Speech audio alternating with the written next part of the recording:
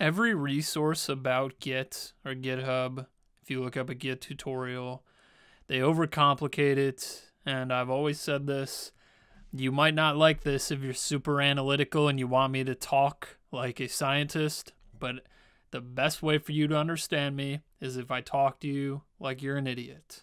And when I was in college, that's exactly what I wanted from my professors. Teach me like I'm a 5-year-old, because that's how I think. So I'm going to break down Git.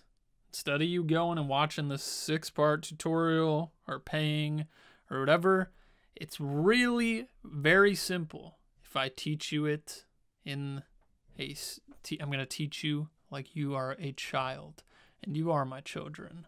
And if you're my new child, meaning you're just born, then hit subscribe and like the video. All right, so this is unscripted, but first thing I'm going to say, get this out there. Git and GitHub are 2 different things. I'm going to talk about both of them in this video, but I'm going to start with Git. So let's begin.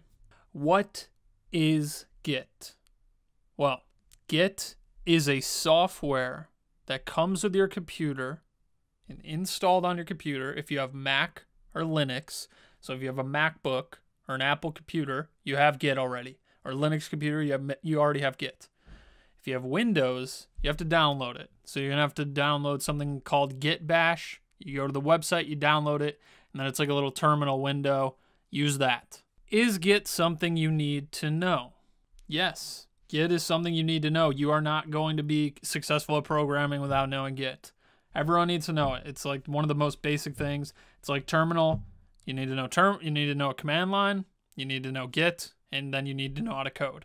Okay, so what does Git do? Why do I need to know it? Here we go. This is as simple as it gets. Simple as it gets. Git is a memory card for code.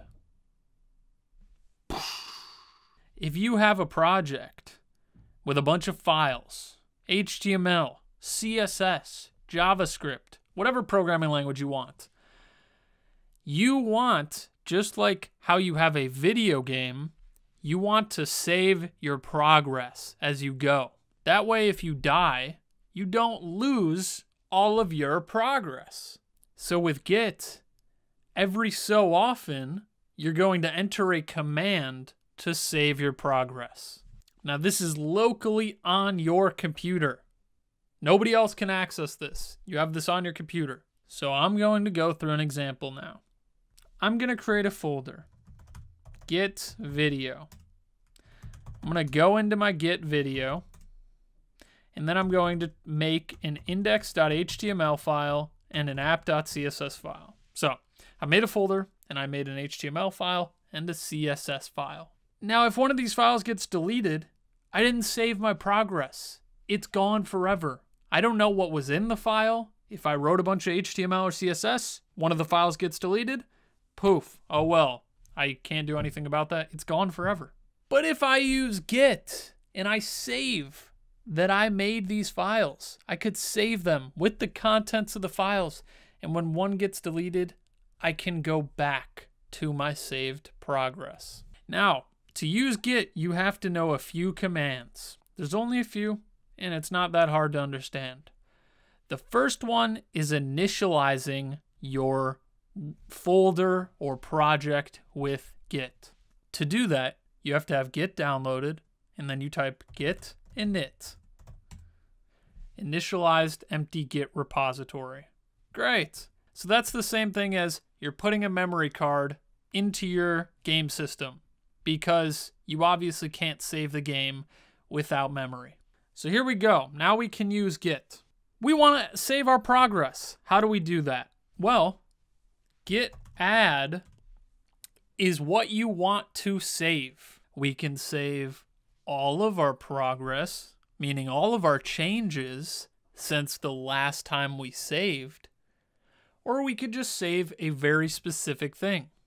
So after git add, you want to put either maybe a file that you want to save. So I could just save index.html, but if app.css gets deleted, it's gone forever. But I could just save any changes I've made to index.html. Or I can save everything. So git add space period would save everything that I've done since the last time I saved.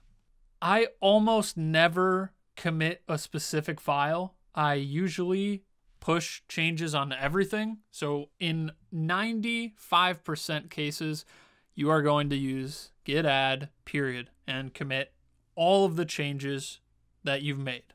Okay, so now I've said what changes I'm saving, which I chose to save everything. Now, if we were to get technical, I have added all files to the staging area, but that might just confuse you, so don't even think about that. I've added the files I want to commit. I've added everything.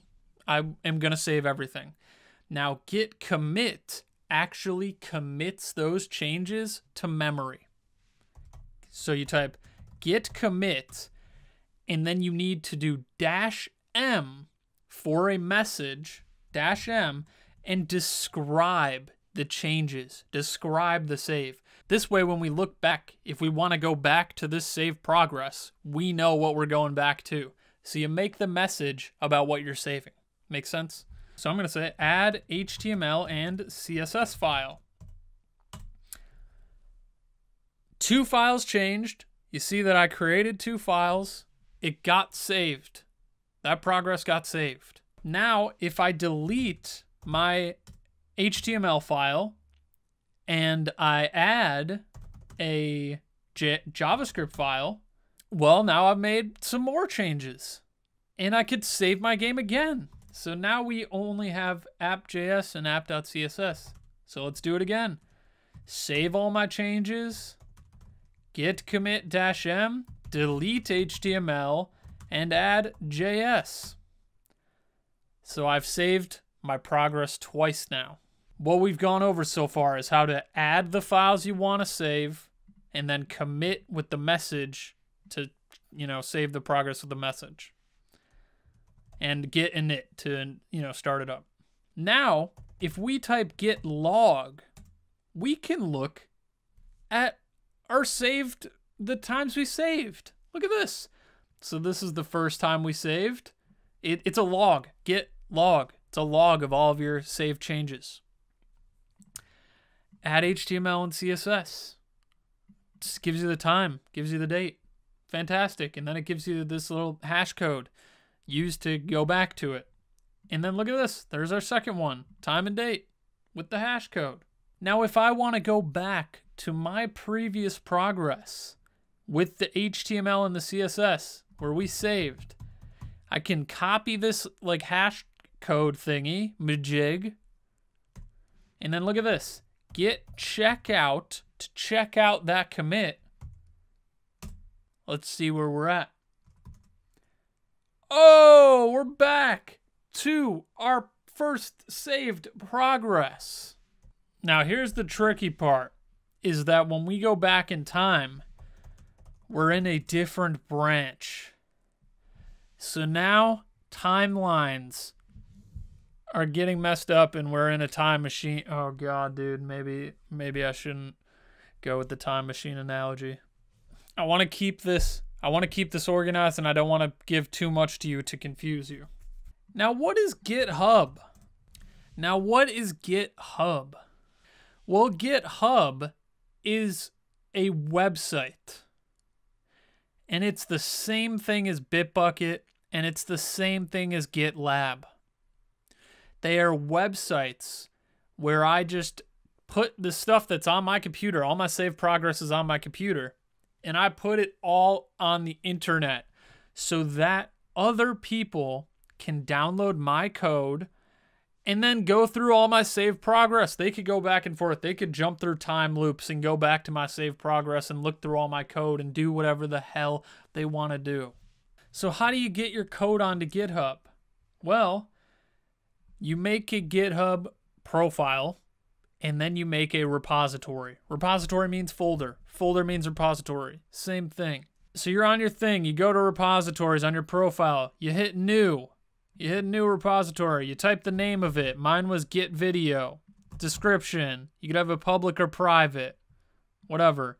So now, once you do that, it gives you instructions to hook this up to your folder on your computer. My folder's on my computer. I want it on the website. It tells me how to do that. It gives you specific instructions. It says git remote add origin. This is a command to just hook it up to the website. So let's just do that. All right, ready? Boom. Okay, I added the origin. And now this is called a push. So you have your saved commits, your saved progress, and then you push it. You push to the website.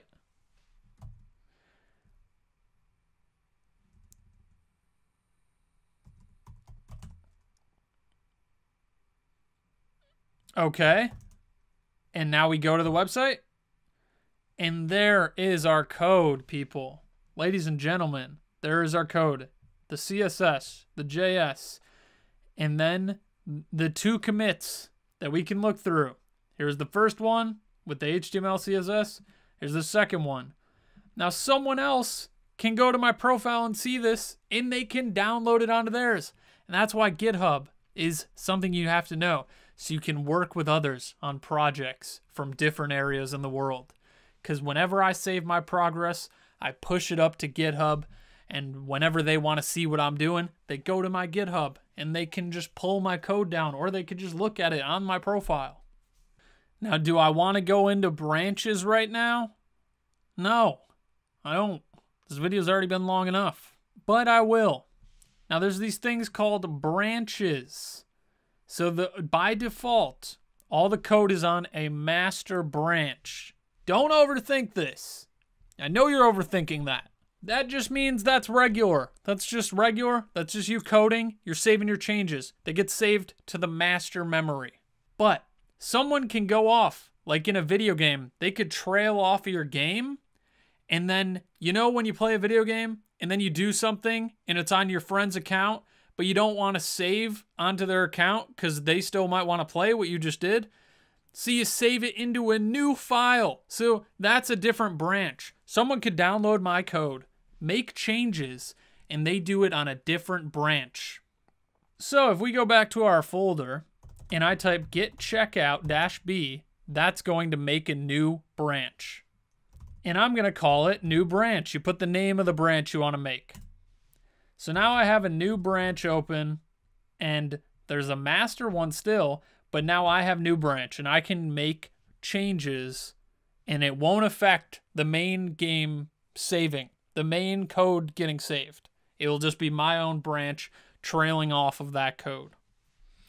So I'm going to add a Python file, app.py. And I'm going to commit. I'm going to do git add everything, add all my changes, git commit, add Python file. And now if I do a git log, you can see I got my 3 commits, but this is for my new branch. I'm on new branch here, but this stuff is from master. Now the cool part about branches is that I can merge my changes on new branch into master if I want to, or I cannot do that if I don't want to. So if I want to merge if I change like 50 things on my new branch, I can push them all into the main one if I feel like it. And if I don't want to, then fine, I don't. I could delete the branch. I could do whatever I want. It's irrelevant until it goes into master. So the point of branches is so that other people can download your project. They can go and make changes on a separate branch. And then they could come to you and be like, dude, I made all these changes. I didn't want to mess up what you were doing. But hey, look at these. If you like them, merge them into what you were doing. And then I can. So what they would do on GitHub is they would say, hey, let's push origin new branch. You could push the new branch up to GitHub. Oh, look at that. There's 2 branches on GitHub now. One of them is new branch. One of them is master. So if someone wanted to say, hey, dude, check out my progress, they could do what's called a pull request. And whoever owns the repository is going to get that and look it over and say, hey, these are good or not. So you could say, hey, dude, I changed some stuff. Check it out. And then you create it. And then whoever owns the project might be like, oh, this guy went and changed some stuff. Let's see what he changed. Oh, he added a Python file. Maybe I want that. So that looks pretty good. Good job, dude. You made some good changes. And then you merge it into the master. And then you confirm the merge. And look at that, dude. Now it's merged into the master. And, you know, dude, it's got the commits from the new branch. They got pulled into the freaking master branch. So now everything is in the main area because the guy liked the new branch. Now, one thing that's important is you always want your local computer synced up to GitHub. You want these connected because it could get out of whack. You need these to be at the same spot. So when there's changes on GitHub that you don't have on your computer, you want to pull those changes down to your computer. You push, when you have changes that GitHub doesn't have, you push them up to GitHub. When GitHub has changes that you don't have, you pull them down from GitHub. So I will do git pull origin master. And now I pulled down those changes, that Python merging that went on up there. I got them now on my computer, and we could check that out. We got the merge, we got the Python file, and everything is now on our local computer. Now, for rebasing, I do need to get a little more technical with this, and I think I might make a future video specifically about Git rebase. But these are the basics, and you can probably get by on just these and maybe pick up rebasing on your own. I don't want to overcomplicate or make you overthink. These are the basics. This is all you need to get started using Git and GitHub. You don't even need to get into branches really, because you might not even be working with those right now. Just pushing your code up, pulling your code down, making the changes, the saved changes. When there's stuff on the GitHub that you don't have, pull it. When there's stuff on your computer GitHub doesn't have, push it. You do not need GitHub to use Git, and you probably do need Git to use GitHub, but you don't need a GitHub if you just want to save your changes. But you need a GitHub probably when you want to collaborate with other people in different places, and you'll probably need it for like every project ever. Now, some parting words about GitHub that you might be interested in. People will judge me because I don't have all these green squares. So if you want to set up some kind of auto commit thing, you get a green square if you push code to GitHub every day. So people like to code every day and have all these squares look green. And sometimes they don't push anything useful.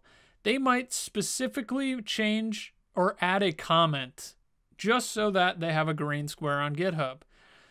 These are people called clout chasers, specifically GitHub clout chasers.